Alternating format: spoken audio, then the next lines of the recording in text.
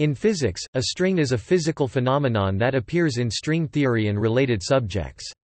Unlike elementary particles, which are zero-dimensional or point-like by definition, strings are one-dimensional extended objects.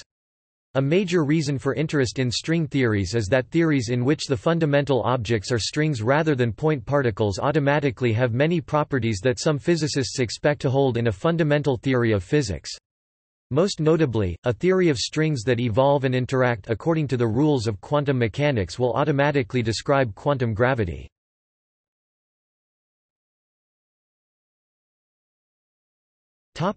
Overview.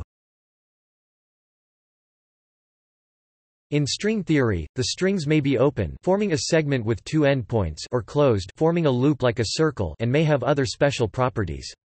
Prior to 1995, there were 5 known versions of string theory incorporating the idea of supersymmetry, which differed in the type of strings and in other aspects. Today these different string theories are thought to arise as different limiting cases of a single theory called M-theory.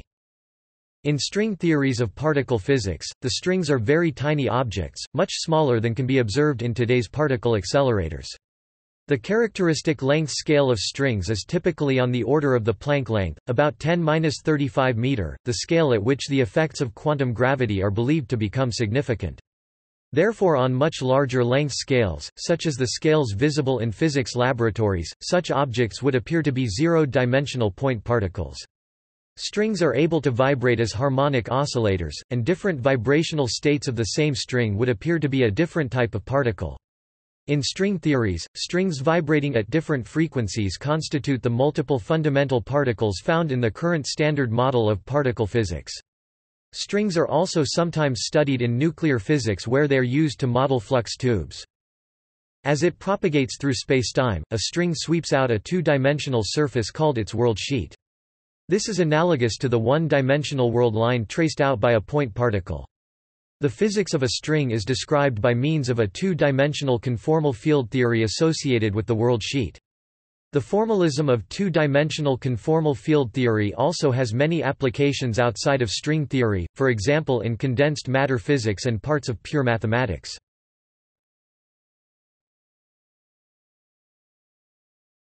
Types of strings.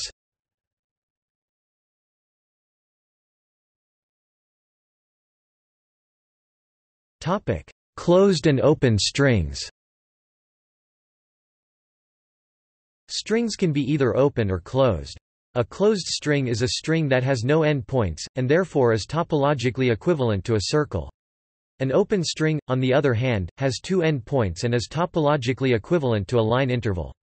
Not all string theories contain open strings, but every theory must contain closed strings, as interactions between open strings can always result in closed strings.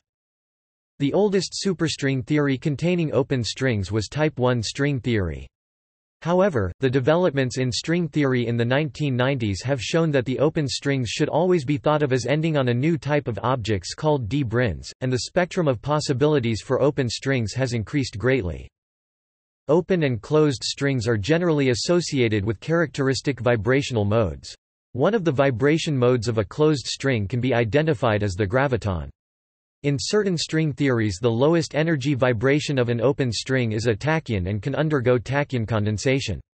Other vibrational modes of open strings exhibit the properties of photons and gluons.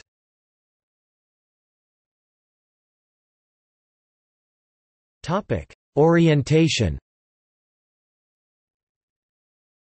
Strings can also possess an orientation, which can be thought of as an internal arrow, which distinguishes the string from one with the opposite orientation. By contrast, an unoriented string is one with no such arrow on it.